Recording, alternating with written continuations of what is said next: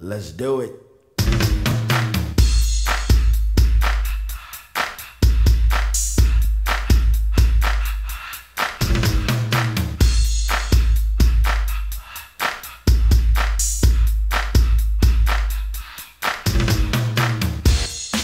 All right, welcome to our first podcast of the year.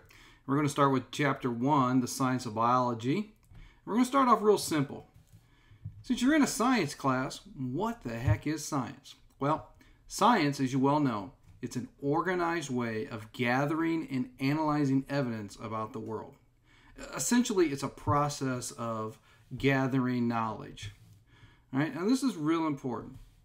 It's gathering knowledge right there. Number one thing that we're doing. Science is always running experiments, collecting data, writing out observation, because we want to gather this knowledge right here. Now, it also covers what is known as our complete body of knowledge. In other words, what's all the stuff that we've learned about over the last 2,000 years or more? All right? And so when we talk about science, we want to remember that it's the process. It's a process of gathering knowledge. And this process builds upon what we've done over and over the years to create the complete body of knowledge of what is science. It's all the things that we've learned through biology, chemistry, physics, etc. Now, I would not be remiss without mentioning what the goal of science is. And it's really to provide explanations of how things happen, why they happen, and really what's real important is when are they going to happen again? Because we really want to be able to predict.